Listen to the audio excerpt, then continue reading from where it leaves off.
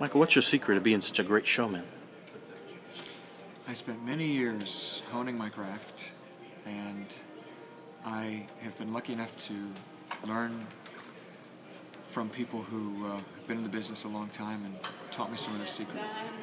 What's one thing that you want people to remember of the brothers' legacy, of the Gershwin brothers? I think that it's important to recognize that music can change the world, and the songs of the Gershwins change people's lives in a way that is hard to fathom today. But I think that their work is timeless because people still relate to it in a way that touches their hearts.